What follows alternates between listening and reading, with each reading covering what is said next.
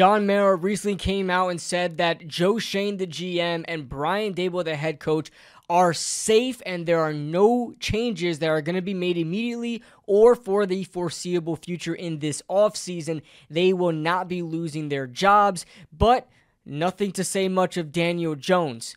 Is this the right move? Let's talk about it.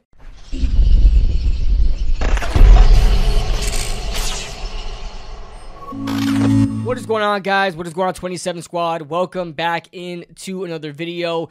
Before we start this video, as always, huge thank you to the sponsors of this channel, BetUS. Make sure you guys check out BetUS for a 150% sign-up bonus up to $2,000 on your first deposit. Second and third, 125%.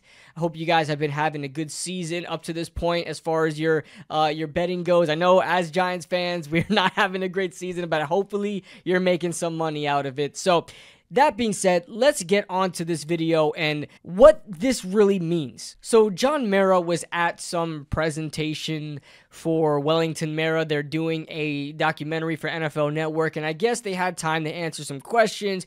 Pat Leonard of the New York Daily News came out with an article, or came out with a couple of quotes from John Mara saying this: "I'm going to say one thing. We are not making any changes this season, and I do not anticipate making any changes in the offseason either." Also adding that he is committed to Joe Schoen and Brian Daboll and giving them a chance to turn this thing around. And from what I gather, from what I think about that statement, giving them a chance to turn things around, what has been the common denominator here of trying to get things back on track? What has been kind of the anchor in not letting that happen? It's probably Daniel Jones. And apparently there are some quotes out there saying that he didn't want to comment on Daniel Jones about his future here, but then I saw a couple of quotes saying that he's committed to Daniel Jones. He's looking forward to seeing him play out his contract, this, that, and the third. I don't know what he really means here. I don't know if we can take this at face value. There have been articles in the past where John Mara said Dave Gettleman's job is safe, Joe Judge's job is safe, and then a couple of months later in the offseason, and Joe Judge's case before the offseason happened, them being fired. So I don't know if this is him just giving a cookie cutter answer to get the media off his back, or he actually means this. He actually wants to give Joe Schoen and Brian Daboll another chance. And what do I think about this? I know you guys are probably coming in here like, oh, what does KB have to think about it? You're not that guy, pal. Trust me. You're not that guy. But at the end of the day, of course, what I think doesn't really hold any water to the situation. But to give my honest opinion, I do want to see Brian Daboll more so than Joe Schoen, but Brian Daboll really get a chance to get his own quarterback. We've seen in the Hard Knocks offseason edition with the Giants that Brian Daboll seemed like he did want Jayden Daniels. He seemed more intrigued about Jayden Daniels. When asked by Joe Schoen if he would trade up for Jayden Daniels, he flat out said yes, like very convincing yes, not like a yes, but why would you ask that question? We have Daniel Jones sort of yes. I think he really wanted Jayden Daniels. I think he really wanted to move on from Daniel Jones. And you can see when Joe Schoen, I don't know if I have the clip on me, you could see when Joe Schoen said, well, if we come out of this draft with no quarterback, I guess we're just sticking with the guys that we have and Daniel. And you can see Brian Daboll did not look happy about that, did not look very convinced of that. I think he's just rolling with Daniel Jones as of right now. I don't think he's the biggest fan of him. We've seen him be disappointed time and time again. We've seen him in latest press conferences where he's talking about explosive plays and not being explosive enough. And, you know, him being able to, he's trying to get this team to be explosive. And it really does seem like shots at Daniel Jones because we watched the film, or watching the film that Brian Daboll is watching. And who is the guy that's most commonly kind of the fault of there not being enough explosive plays? It is Daniel Jones. Yes, there are some drops here and there with Darius Slayton and Wan'Dale Robinson. The Giants lead the NFL in dropped passes up to this point in the season. However, these are drop passes that are not like deep bombs, like 20-plus yard plays.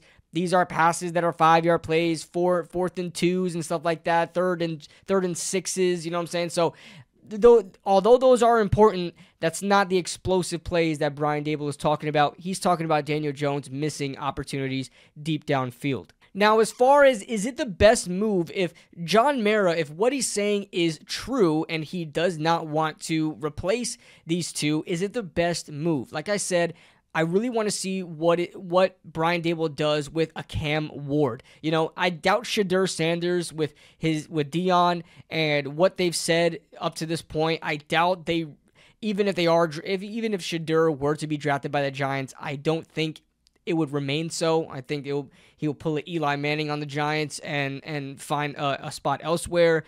I think Cam Ward is probably the best shot right now. If the Giants were to get a Cam Ward, I really want to see what Brian Daboll can do with a Cam Ward. Joe Schoen is a little bit of a mixed bag, right? He's had a really good draft up to this point. There's a small sample size, but I really like what we're getting from Malik Neighbors, of course, right? Tyler Nubin seems to be okay. I think people are a little bit overrating Tyler Nubin. He doesn't really do much, I'll be honest with you. I mean, he's there and he's doing his job. I don't think he's special in any sense of the word. But Drew Phillips, our third-round pick, who I've been very critical of in the draft process, has been excellent up to this point. Absolutely excellent. I think he's one of PFF's top-graded rookies right now up to this point of the season, and his coverage has been absolutely great, and his tackling. He's one of the best tacklers on the team right now, and he was coming in, as far as in his collegiate career, he was coming in as one of the worst tacklers in the draft. So he's really shirt up on that, and he's been doing a great job. Theo Johnson has been okay. He's the starter, so they're confident in him. He seems like he's going to be quote unquote a hit, but I'm not really sold on Theo Johnson yet. And Tyrone Tracy has been really good up to this point when his number has been called. Again, small sample size, about a game and a half or so.